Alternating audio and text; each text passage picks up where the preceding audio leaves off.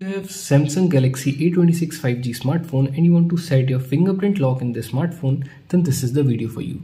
Open your settings, scroll down and then select security and privacy, select lock screen and then select fingerprints.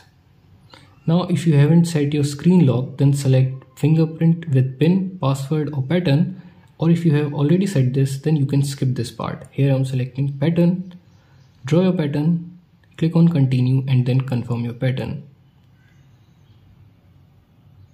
It will ask you how you want to show your notifications. I'm disabling all my notification from the locked screen and then click on done. Click on continue and then click on continue. Click on register. Place your finger on the sensor and then keep on tapping the sensor until it completely captures your finger. After this, click on done. Now you can test your fingerprint. Click on done and you can easily unlock your smartphone with the help of your fingerprint like this.